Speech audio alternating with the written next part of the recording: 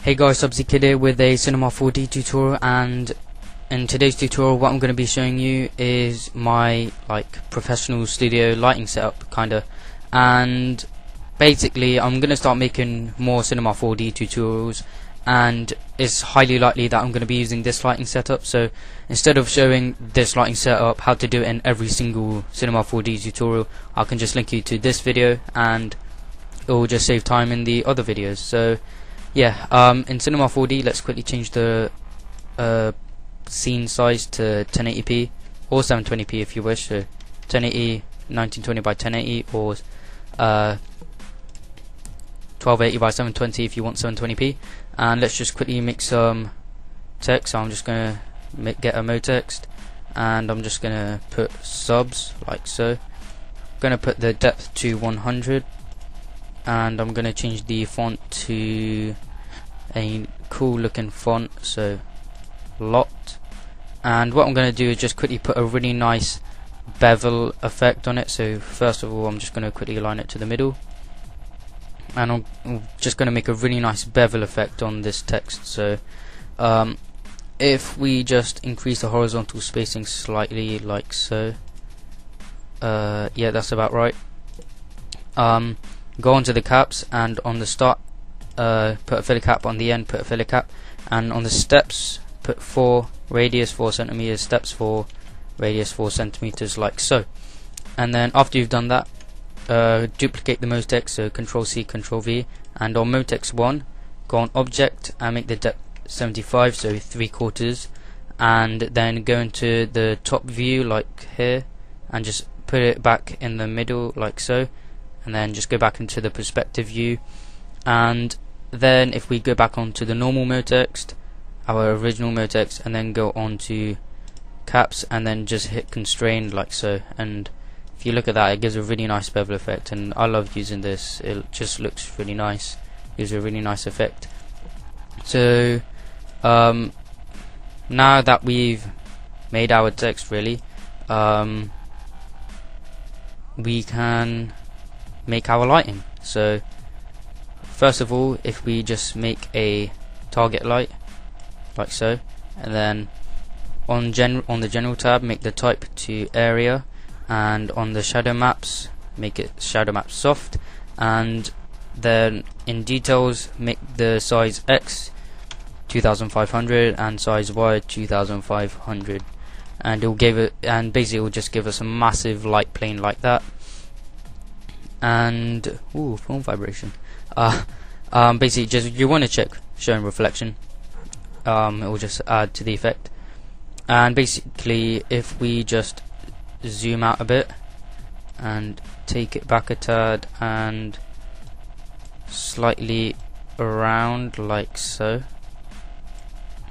And now, if we go back onto the general tab, give this color a light bluish color. A really nice light turquoisey blue, so about there like that. And then if you click on the light, hit Control C, Control V, you'll get light.1, and basically just whip it around the other side like so, like this, and you'll just have like 2 lights like so, and we can just maybe move this up and back a bit. And basically on light.1, change the color to a purplish color like so, light purplish, pinky purpley like that, and that's about right like that. And basically what you want to do is we can just move the first light around a bit slightly like that.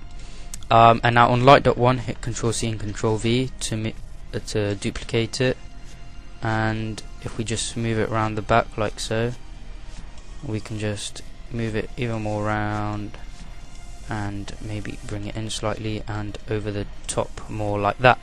And basically if we change the color to a nice lime green, a light lime green like so, and hit OK, and basically these colors are going to give a real atmosphere, real proper real type of atmosphere to the whole scene. So like anything you're doing, you'll give a really nice atmosphere to it. And yeah, as you can see at the moment, if we just render it, it doesn't look amazing. That's because we need to make some material. So we can, to make a material, either go create new material or just double click here in this area and just double click on the material. On the color, make the color just, we're going to make this material a nice gloss, really nice glossy white. So you can just make this about that, like that, and go on reflection, check it, and change the texture to Fresnel, and we can make the brightness 25 and the mixture strength 25% as well, and then that's going to give us a nice glossy white, and we can use this to make the main face of the text. Make another material, and on material.1 on the color, change the texture to Fresnel, and then click on this little gradient box here, and then change the colors to something like pretty nice. So a nice kind of gradient. I'm gonna choose a nice light blue and then make it go into a nice kind of pinky purpley color-ish, like so. Maybe if we move that down like that, so there's a bit more blue, and if we make the purple a bit darker, like so. And now on reflection, just check it, and on texture, go to Fresnel, and then go brightness, let's go 35 and mix strength 35, like so. And now we can just apply that to the edge like that, and now this is it really. On the render settings, there is no need for ambient occlusion or global illumination. The thing you can do is, if you go on anti-aliasing, make it best, and make the filter Mitchell or something, and basically this is it really. It, as you can see, it kind of lights the back, since the backlight's green. Like say if you've got some motion graphics and you're like spinning around some text or something, the back of the text will be like slightly green or something. This is the lighting I used in my intro at the beginning, and if you see at the beginning, the back of the text slightly orangey because the backlight's slightly orange, and it just looks really nice. So if I render this, you're just gonna get turned on. I mean, just look. That is like, that's just amazing, really. Well, in my opinion, anyway. It's just like the reflections are really nice. There's no ambient occlusion or global illumination. It's like it's like a second render time to render that out because of no global illumination and stuff. It's just really nice, and like if you go around the back and render it out quickly, you see it's slightly greeny. It adds a whole lot of atmosphere using the colors. Of course, you can use different colors. Change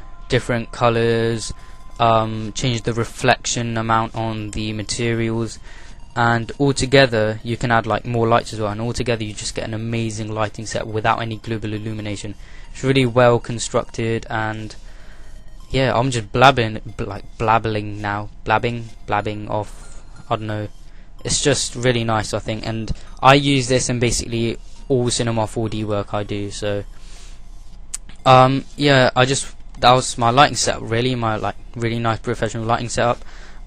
So that's about it. So thanks for watching, guys. Don't forget to rate, like drop a like, comment below any like constructive criticism or anything, or even favorite if you really like this and it helped you out a lot. Also, if you have any questions about this, like if you're wondering anything, or if you want to request a tutorial because I'm kind of running out of ideas, then yeah, tweet me at SUBZIKID, or just comment below, or yeah, message me. So thanks for watching, guys. See you.